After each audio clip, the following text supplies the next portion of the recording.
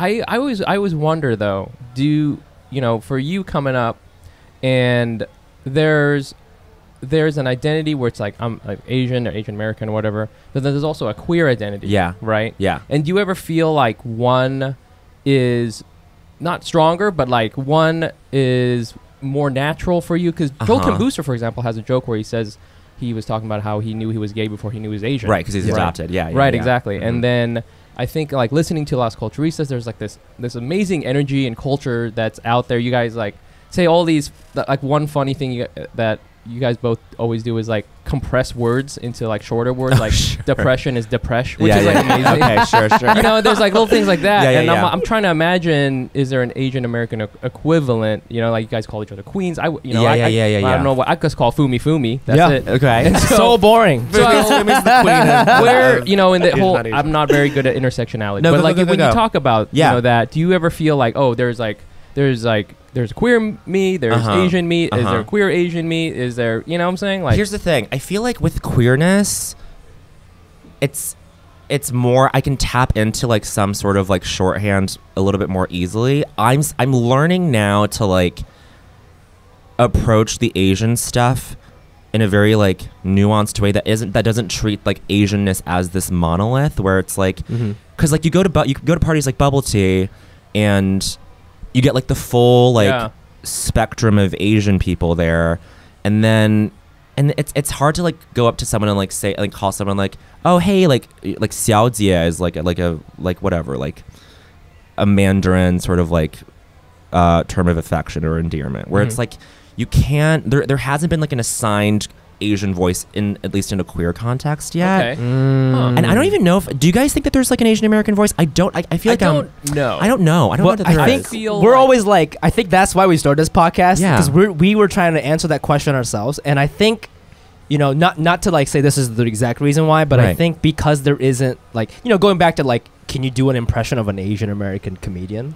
It's you can't, right? But you can do an impression of a Def Jam comedian, right? Yeah. You could do an impression of a white guy comedian. You guys like stop signs, whatever the fuck, right? Yeah. So there's something to be said about that. That's kind of interesting, right? So I think we started this because we're trying to like figure out what that is, and I think it's like really nuanced, and I don't know. I think we just have to like keep trying weird shit to figure out what I know. sticks. I don't have an answer for that. It's really harder because I don't know. I used to feel a lot of guilt about like not like tapping into the Asian stuff as much, but now I feel like I'm bringing them closer together, the Asian stuff and the queer stuff. But like, I do think it's just harder to like break open the Asian stuff because there hasn't been like a collectively agreed upon way to like address it. Yeah, right. I don't know. But I feel like you do try it, and sometimes it gets turned down. Like I was listening to this podcast.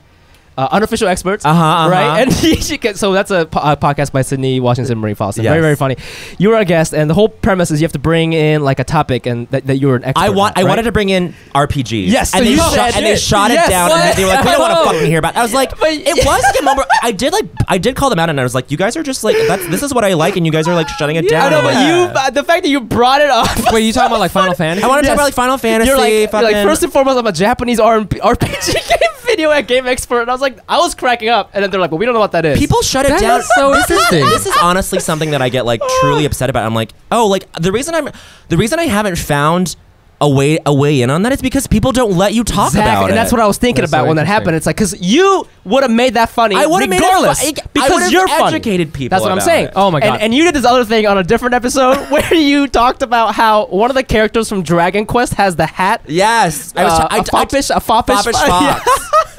I like these are my references. Growing up, it was literally SNL, Final Fantasy. Those are my two fucking things. See, okay, so this is how I think you can get in like a certain voice, because if you look at a lot of other groups, I feel like they've absorbed the things that were once identifiers as being a negative. Right. Like they, like you called someone a queen in the 70s. Yeah, that's and a bad thing. now we take now it it's back. like it's awesome, Yeah. right? Like with like black culture and street culture, they there's a way that they own that aesthetic, they own that cultural thing, right? And I feel like Asian people, we just gotta like go back and be like, yeah, fucking video games, dude. Yeah. You know? Yeah. Fucking like lowered civics. You know what? You know, like, and then we just talk about it until, because you're right. Like right now, it's like, oh, those things are considered like really niche. Too niche. You can't talk about them. But everybody played fucking. Everybody played game. Final Fantasy, and like fucking like now there's like streetwear trends with fucking anime shit. Like you get like a silkscreen print of Majin Buu, and you put it on a wrapper, and it's like, wow. And you know, it's like, it's so interesting. Like, it's not too niche. I do not think it's too niche. Yeah. There are ways of like approaching it. Whatever. Like, white girls have Totoro phone cases and shit. Like, like anime. I mean, fucking right behind us. Yes, like, anime. I'm looking at a Totoro like that. All this shit is cool now, you know, and people Yeah. were listening to it, and we were like, you know, it ended for a long time. I want to hear about this RPG thing. Okay, go ahead though. Well, cool. I think yes, let's get to that. But I think maybe that's the solution. Is like you take one thing that's like widely accepted as American. So for you, maybe that's like the queer culture or the way you talk, or your like your pop culture stuff. And you mix that shit with something very Asian. But I think it's I don't know. I when I first heard that, I was like, oh fuck, is he gonna just do like 90 minutes of Final Fantasy jokes? They didn't let me. And then my thing was travel. They were like, what? Bowen's expertise is travel because he's been on a 16-hour flight to Asia. I'm like, all right. It was really, that part was cracking me up, man. But anyway, yeah, dude, let's get into it. Yeah, let's get into it. Okay, hold on. What were you gonna say about the episode that never happened? Which Final Fantasy? Okay, my number one is 10. I think 10 is just airtight. I mean, 7 is obviously a masterpiece. Yes. 7 is janky as fuck though. Yeah. Oh, really? Yeah, It's just not even in terms of like the localization, the translation, or like the graphics. No, the graphics were amazing for their time, but like just the story is just all over the fucking place. It's just a weird lurch through everything. Final Fantasy X, it's just so well thought out. You cannot poke holes in it, I don't think. So 10's my favorite. And now I'm playing 14, which is like the MMO, which I think is great. It's like you're still playing? I'm still playing. I love that. I'm still playing. I was a 9 guy. Okay, 9 was great. 9 is great. FF9. What'd you play? 1. What? Final Fantasy 1. NES? The NES one. Bitch. The one was so I never got past this one cave. It's always the and cave. Like, this is back in the day. Like, you got to play that game in one sitting. In one sitting, there's no save file. Yeah, there is no save file. There is a save file, but this was like back in the day. Like, it's amazing that they packed that fucking game into one of those. And then you're like, fucking. I did this. Yes, exactly. Yeah, that works too. It's the just, pizza toss. It's crazy that So that was what I played, and then I followed along. Like, you know what I'm saying? For me, it was, I kind of like, I followed along Final Fantasy like people watch The Bachelor. Yeah, sure. Like, I'm in it. I'm kind of, but I'm not going to spend too much time because like people, my friends would be bragging like, yeah, dude, I spent 80 hours on it, like whatever this week. Yeah. And I was like, you have a fucking disease now. Like, you know? Were you a gamer just at all? Like, did you play stuff? I did play, but I found that I'm much more of an observer. Yeah. So even to this day, I watch streams, I watch stuff like that because I just don't have the patience. I want someone to just go like, because there's so much in Final Fantasy in general, like RPGs. You gotta train. There's so much grinding. I know. Grinding, just like comedy. Just grinding. Yeah. I gotta kill this like another fucking stupid mouse, or you have to wander around. Yeah. So you're like, you know, and then there's like mini games on the side and shit, and you're just like, But I would just like watch people play. No, I think this is just something about us getting older, and you just have to make a conscious choice to be like, I'm gonna play video games. I feel like we just have other shit going on. I don't play as much as I used to. Right. Yeah. Anyway, because you have that whole theory about how in video games it's tough to play as an adult because you don't like gain anything. It's just it's a thing that's designed to make you want to keep doing it forever. Yes. So and if you let it, it will. You know? So we have to make, you know, because I don't know. As you get older, you get busier, and you just become more acutely aware that time is so important. Yeah. You can't do it. But I want to ask, how would you have opened up your RPG? My expertise. Yeah. Oh my god! I just would have been like, literally, yes. It's what Fumi was saying, where where it's like I would have talked about like the fashions. I would have like gone through. That's the whole thing, right? Like I would have talked about like the fashions, the storylines, the women, like, you know, the like. I would have done like the gay like analysis of it. Yeah. Oh, And that would have been interesting to people. That's really I want to interesting. hear this. Right? Like, back on. I'm just gonna Like, oh, like, you know, this character wears like a dress made out of like just belts. Like, I would have talked about all of that and like whatever.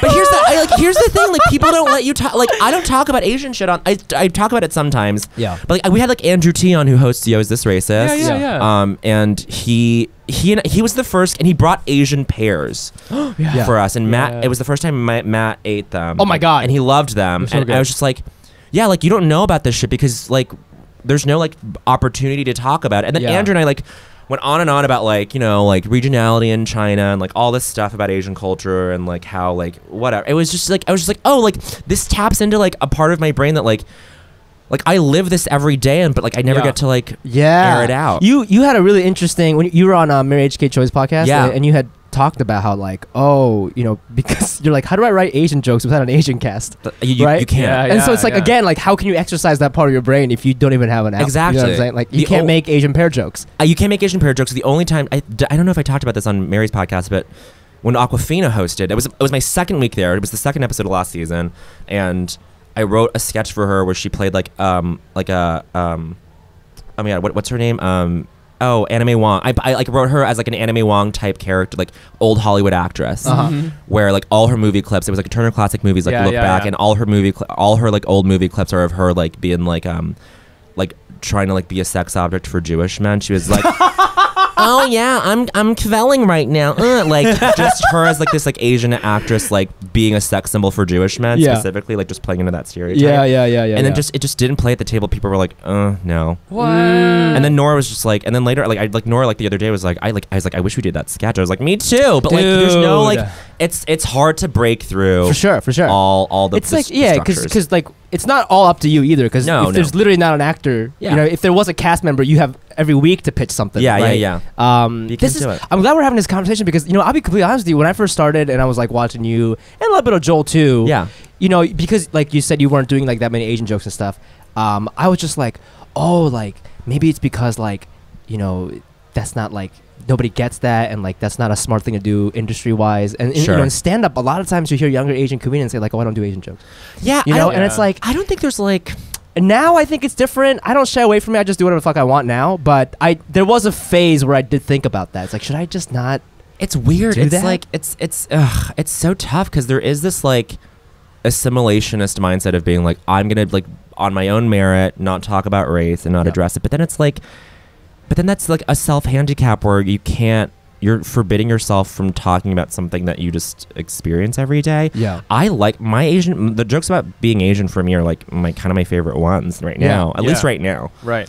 But you put your own spin. I mean, it's like, again, like, you know, we can all make stupid ass hacky jokes about like calculators or whatever. But like you have a joke about like meeting up with a gay Taiwanese businessman. Yeah. Right? And is that an Asian joke? I don't know. Right. Yeah. Where I was right. And then like and I have like my favorite joke ever, I think, is me talking about going to a Chinese restaurant where I see a cocktail on it called a Shanghai Mule. Yeah. And I was like, I also identify as a Shanghai Mule in that I'm Chinese and I won't reproduce. And then like I can only make that joke as like a gay Asian guy. Right. I'm just like I can't like why like deprive myself of that? I don't know. For sure. But I get the instinct to be like, I'm not going to make Asian jokes. But also only you can make that. Yeah. I don't know. I know you're involved in the new I don't know if you can talk about this. We can talk about the it. Aquafina thing? Yeah. Are you a writer or an actor? I'm acting on it. Oh, you're acting on it. I've been shooting the last. So that's like an Asian story. Do you feel like the writers are, you know, allowing you to like kind of explore that side? For sure. And making jokes like about that community? Yeah, I think they are. I think for the most part it stands on its own as like a very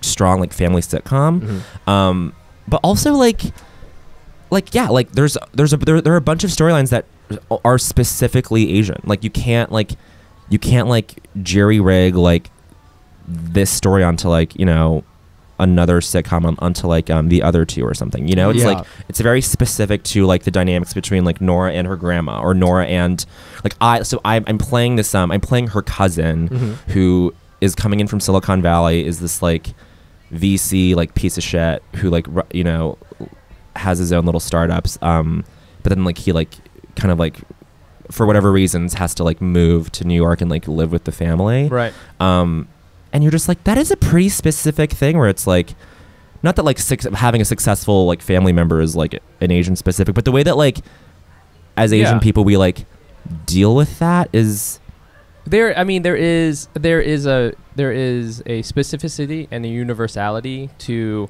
my fancy relative who I'm always been compared to is now coming, and I have to deal with that. And that's all it is. Yeah, it is. And it is a very Asian thing.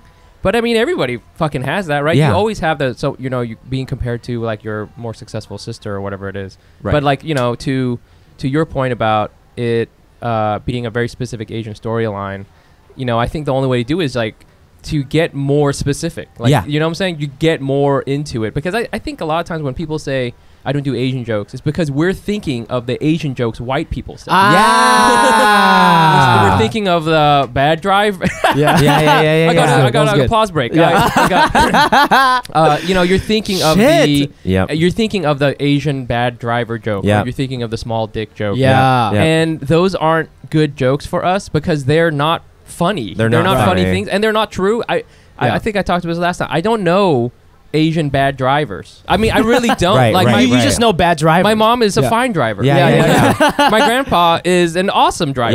You know what I'm saying? You got to be a good driver when there's landmines everywhere. Shouts to Vietnam. So like, you're gonna be good. But like, so I think it's like, okay, well now I got to bring things which are Asian to me, which is like RPGs. Going clubbing. You know what I'm saying? Because in those stories, those are you're gonna be able to find. The audience will find something if you're doing it right. I know what this is like.